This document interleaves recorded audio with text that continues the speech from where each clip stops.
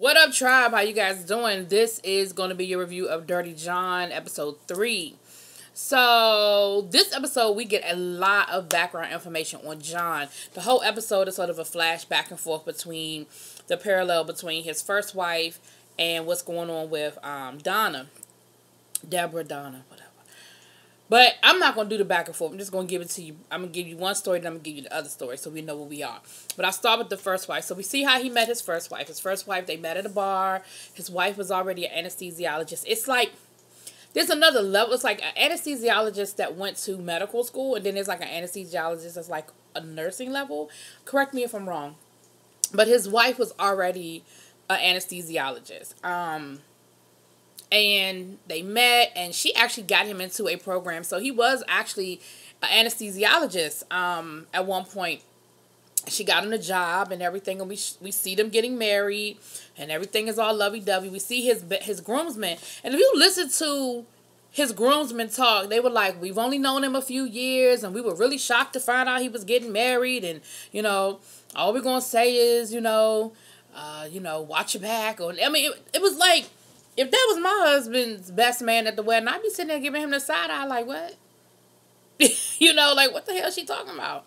So, but then we sort of fast forward 2 years, a few years later, because next thing you know, they're married with 2 kids, and, wifey think everything is good. She think we're happily in love. She ends up having a conversation with a neurosurgeon. Come to find out, the neurosurgeon was sleeping with her man for the last 6 months. No, it was more than that. I think she said 18 months. Like a minute. They had been messing with each other for a minute. So she goes to confront him, and his response was basically, alright. She was like, what you mean? She was like, so this is what we're doing now? He was like, look, I don't know what I'm doing. He started talking about how this woman makes so much money and how she does surgeries 2 days a week. And and she was like, so what you trying to tell me? Like, are you upgrading? He was like, I don't know what I'm doing, but I'm doing something. I said, what the fuck?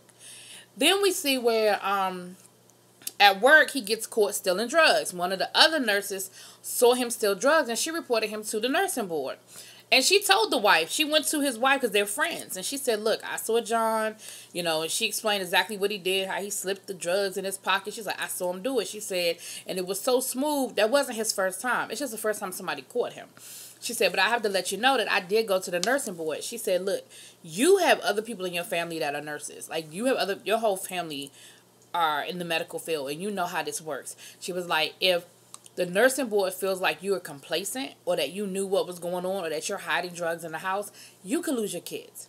Like, this investigation could blow up. So I just want to let you know. I want to be really honest with you about what's going on. But yeah, I called the nursing board, and,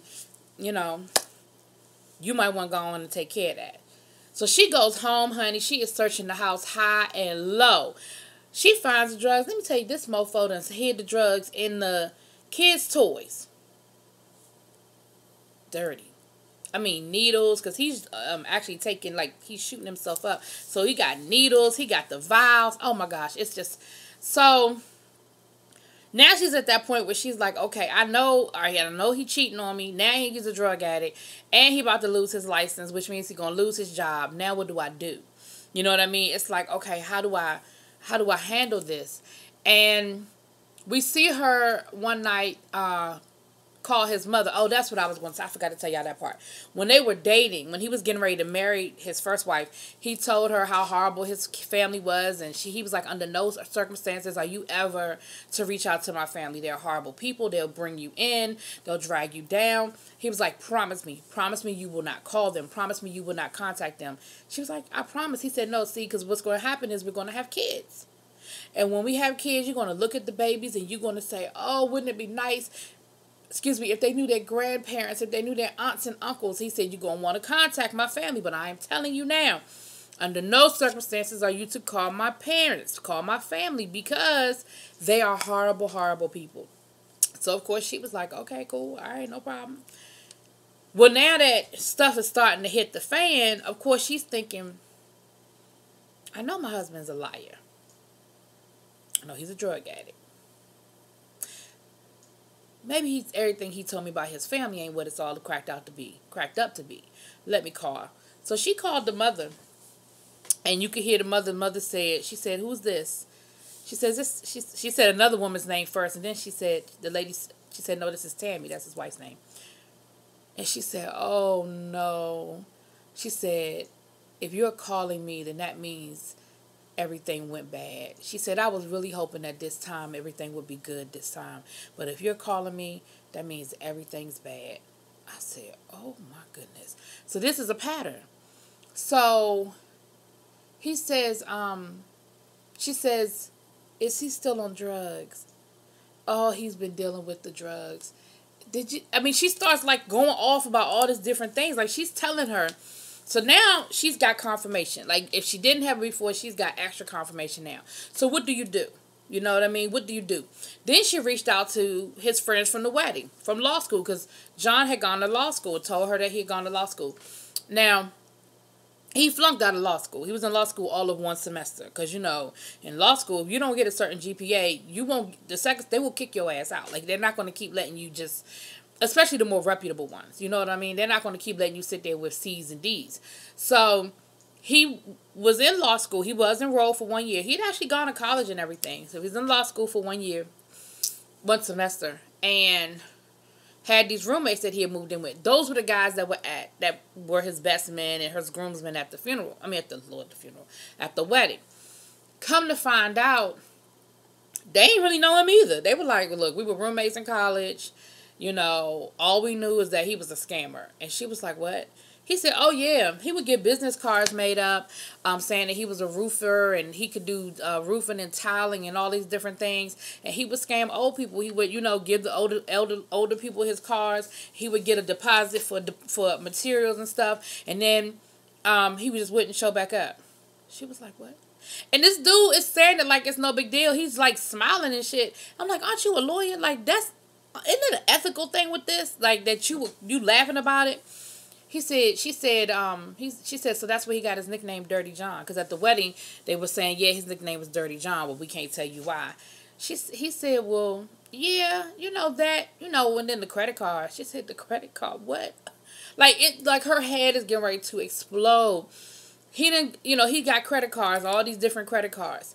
Then the man said, and one of the roommates said that they saw him jump in front of cars a couple of times so he could scam a couple of $100s off the drivers. Like, when they get ready to come to a stop sign, he would just jump on the car. So, like, he knew he wasn't going to get hurt real bad, but bad enough that, he could be like, "Look, you ain't got to call the insurance company. Just give me $500. Look, we don't have to call the insurance company. Just give me $300. Like, scamming people. I said, this. So, she is just like, I don't know what to do. I'm just beside myself. So, the last straw, I'll make sure I'm going in the right order. The last straw was, like the lady told her that she was calling the licensing board. So she gets in her car one night. He jumps in the car. He said, "Look, I just got one question to ask you." She said, "What?" She said, "Who called the licensing board?" She said, "I'm not going to tell you who called." He said, "Well, if you won't tell me, then it must have been you." She said, "It wasn't me, but I'm not going to tell you who it was." He said, "Well, I have a high authority that it was you." She was like, "I don't give a damn what your high authority told you. It wasn't me. I'm not going to tell you who it was. Get out my car." So, next thing you know, she done put him out the house, changed the locks, everything. Now he banging on the door. She said, "What do you want?" He said, "Let me in. Let me get my stuff." She said, "Are you looking for your drugs?"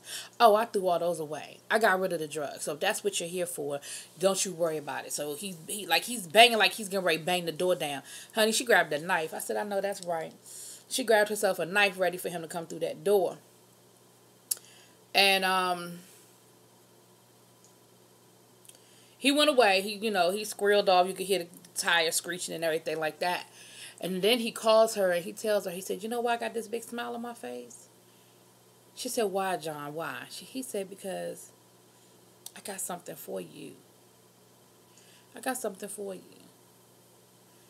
And just so you know that when you get what I got for you, I want you to remember that it was me. It was me." So he's threatening her, but he ain't come right out and say nothing that could get him caught up.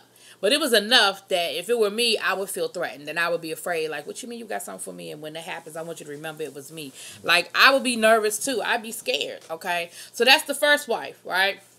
Now, let's fast forward back to Deborah. in this situation. So remember last week we left off with her going through all his paperwork in this drawer. She took pictures of all of it. It was restraining orders. It was rap sheets. It was, he's a dog.com, all kinds of stuff. So she ended up going to a lawyer. And even while she's talking to the lawyer, she's trying to find excuses. She gonna ask the lawyer, well, do you think it's him? The lawyer was like, what you mean, do you think it's him? She said, well, I mean, couldn't it be somebody else with just the same last name? She was like, I guess, but she said, I've seen everything. And because she was like, well, his wife. Because remember, he kept telling, I was going to say Connie, that's the actress's name. He kept telling her that his wife was so horrible. And she was just this horrible person. And she had done all these horrible things to him. And that's why his credit was messed up. And that's why this was messed up. And that was messed up. And she said, I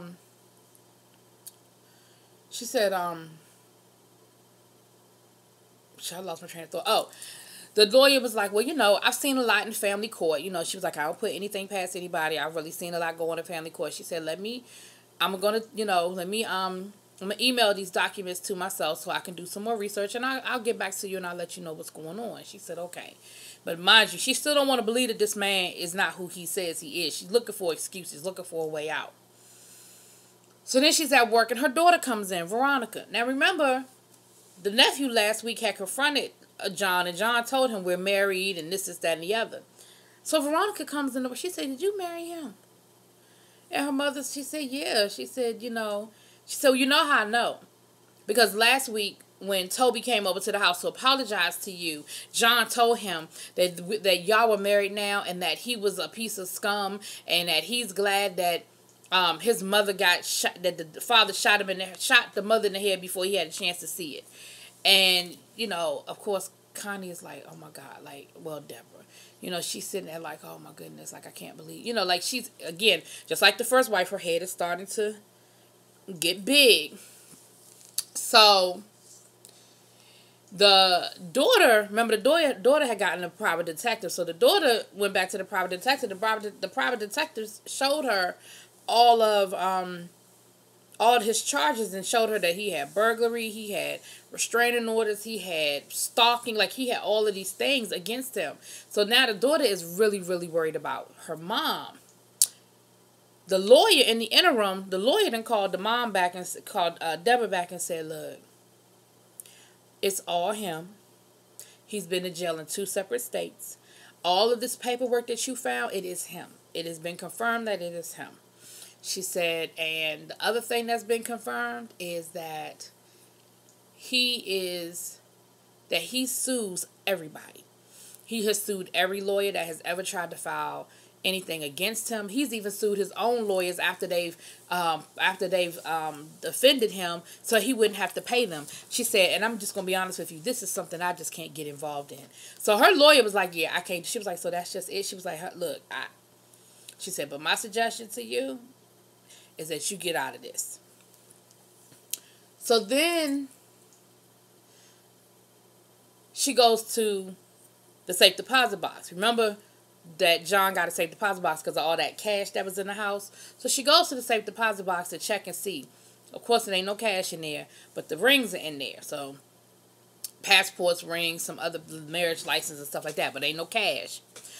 So I'm going to give, now Deborah is a dummy, but I'm going to give her credit for this. She was playing real cool and not letting on that she was getting any of this information or that she was finding any stuff out on him. She was playing it real cool when she was around him.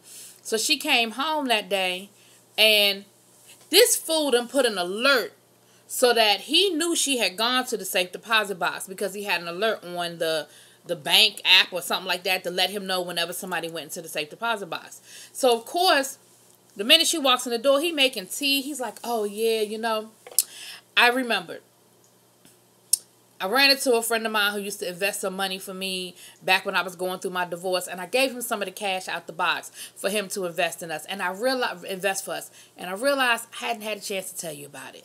But I saw that you went to the safe deposit box today. She was like, you saw the look on her face was like, the fuck, And she said, yeah. He said, so, I'm sorry I didn't tell you that I took the money out, but what were you doing at the safe deposit box? And she was quick. She was quick on it. She said, well, somehow Veronica found out that we're married, and I figure we don't need to hide it anymore. So I went and got our rings, and she had the rings with her.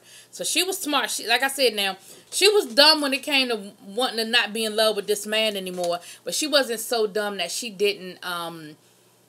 When she started seeing stuff for what it was, she knew how to kind of cover her back a little bit, I should say, for lack of a better word. So then from there, she goes with Veronica. I want to make sure I'm going in the right order. Did something else happen? She goes with Veronica to her the private detective that Veronica got. Something else happened. I can't remember what it was. Something else happened in between that, I believe, if I remember correctly. If I remember correctly, something else happened. But anyway, it doesn't matter. Y'all go watch it. Y'all see what I'm talking about. She goes to the private detective that Veronica got. And the private detective, laid it all out for her. I mean, the man's using different social security numbers, all kinds of stuff. And she said, well, what would you do? The private detective said, look, I can't tell you what to do. You have to decide what to do. She said, but if you were me, what would you do? She said, you got to make that decision. She said, but I'm going to tell you this. She said, whatever you decide to do, you make sure that you are careful. She said that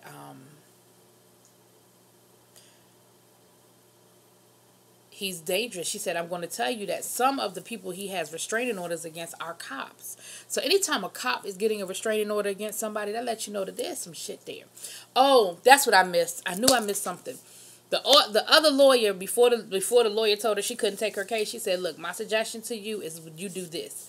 She said, one, she said, you need to move. You need to go somewhere. She said, if you have a will, if you don't have a will, you need to make a will.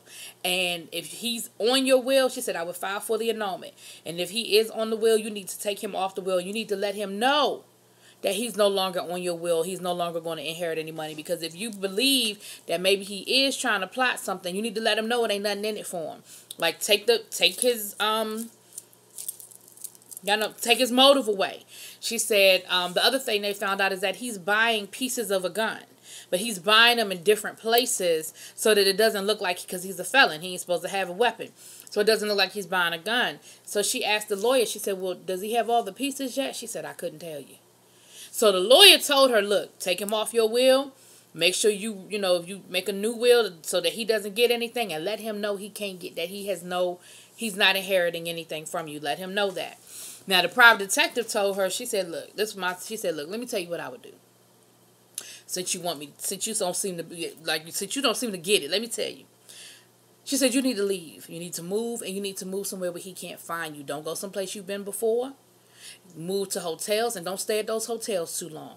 She said, I would make sure that, that I'm protecting myself, because he could have a gun. She said, and he's dangerous. Like, this isn't a fluke. He had, cops have taken out restraining orders against him. This ain't no fluke. Don't play with it. So she's dazed. Like, she is so done. And she done went to the hospital with shortness of breath, honey. The daughter picked her up from, that's when the daughter took her to the detective. Daughter picked her up from the hospital. She said, I gotta go. And her daughter's like, well, what are you going to do? She said, he's on his way to come pick me up now. I don't want him to find out I'm not there. I can't tip my hand. So I gotta go. But let me think. I need to think. So she goes home that night, and he got a little attitude. Something is a little off with him. I'm thinking, damn, did he follow her to the detective's office? But he puts his keys on the table when they come in the house, because he's driving her Maserati and stuff. She picks up the keys and puts them in her purse. Next thing you know, she hears him fall out on the floor. She goes upstairs. He had been complaining about having some stomach problems. He's holding his stomach. He done threw up and all kinds of stuff. They go to the emergency room. He has an intestinal blockage. And the doctor realizes that he has a opioid problem. And she asked the wife, she said, so how long has he been on drugs? How long has he been using opium? She was like, or opioid or whatever. And she said, I don't know what you're talking about. She said, your husband has a drug problem. How, what can you tell me about? Because the pain medicine they were giving him wasn't even putting a dent in his pain, because his tolerance level was so high. So she done sat there and lied. He done lied, talking about something. I'm on pain medication for this and for that. I have bad ankle. I got this, I got that. And the doctor said, from where?